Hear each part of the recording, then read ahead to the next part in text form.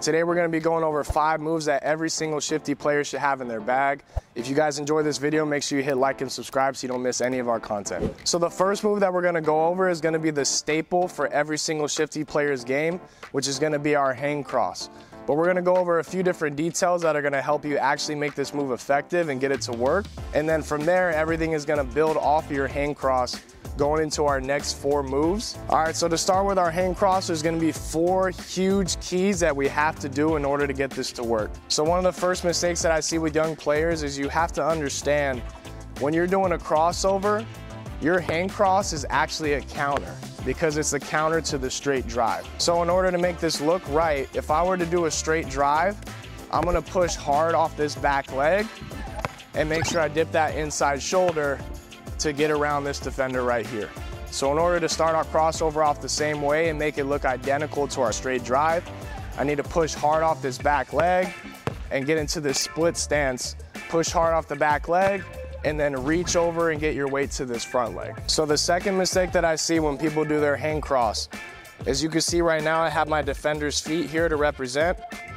If I start my hang cross and I push off the back leg well, if I don't ever get this foot outside of their frame or outside of his foot, he's never gonna feel threatened to have to open up or to slide with you. So when you push hard off this back leg, make sure you reach with that front leg and get the ball and that foot outside of his frame and shift that weight over the front leg so he can turn before I decide to come back. All right, now for this third key, remember, we gotta have everything look exactly like our straight line drive going right.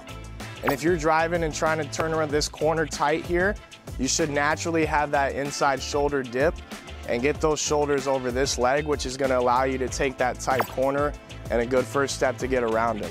So when I start my crossover here, remember, I push hard off the back leg, get my foot and the ball wide, but I can't leave my chest perfectly centered here or I'm not gonna be able to sell it the same way.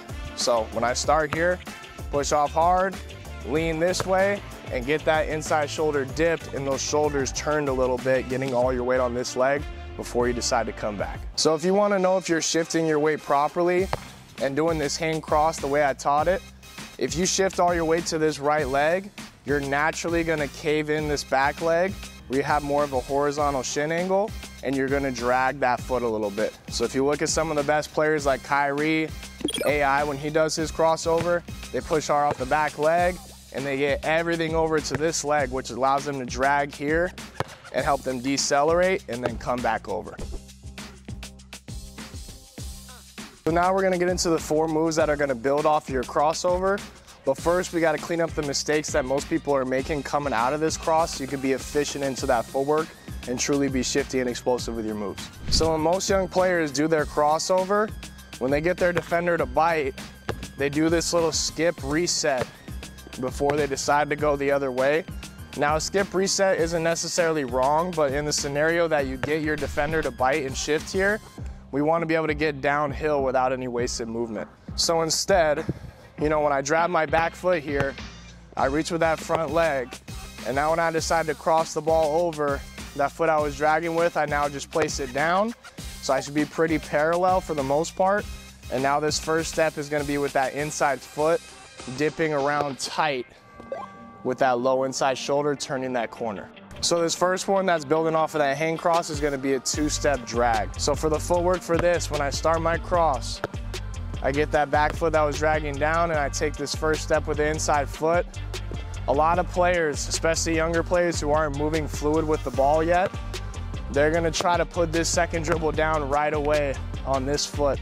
I actually wanna take off and run with the ball for 2 steps. So when I cross this ball over here, when I'm going full speed, it's gonna be spinning in my hand. I wanna be slow to put the ball down and take off and run. Long first step with the inside foot, get all the way to the second foot, and my weight should be over this leg, and that's when I finally stop and go ahead and drag that ball back.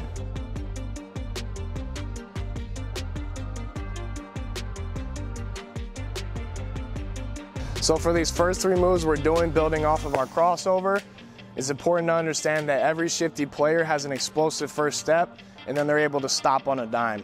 So we're gonna work on 3 different footworks that are gonna help you start and stop really well, so you can get in and out of cuts clean and efficient, so you can break people off. So the second footwork that we're gonna do is gonna be an inside foot speed stop with a behind the back dribble.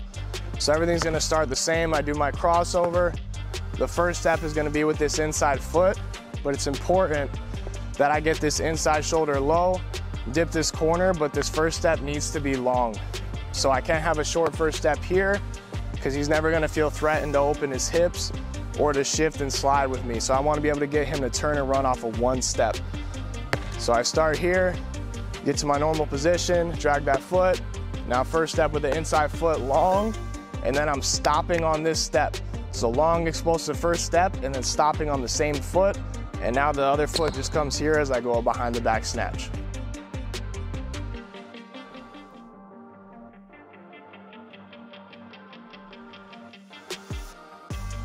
So this third one, building off of that crossover, is gonna be an inverted drag. Luka loves to do this move a lot. So when I start here, the footwork's gonna be identical to the speed stop to start.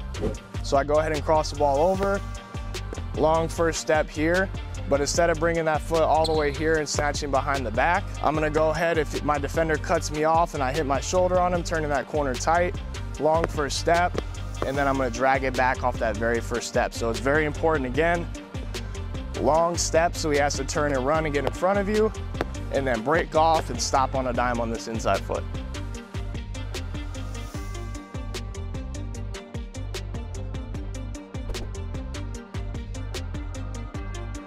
Before I get into this last move here, if you're interested in a free scoring workout, make sure you visit that link on our page.